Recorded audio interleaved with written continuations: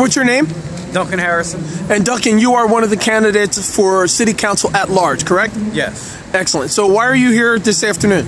Because the Latino community is rallying behind the young man that just lost his life and for their family. And I'm here because a threat to justice anywhere is a threat to justice everywhere. And anybody that loses their life in this city or a state, we need to come and bring justice to that person.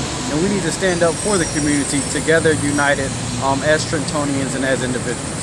There's been lots of questions about the Latino Hispanic community or the Spanish-speaking population here in Trenton. How do you think events like this will affect the upcoming elections?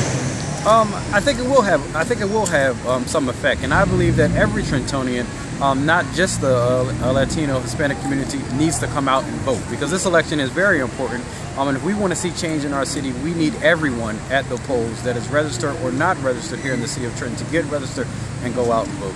Excellent. Duncan, thank you for your time. Thank you.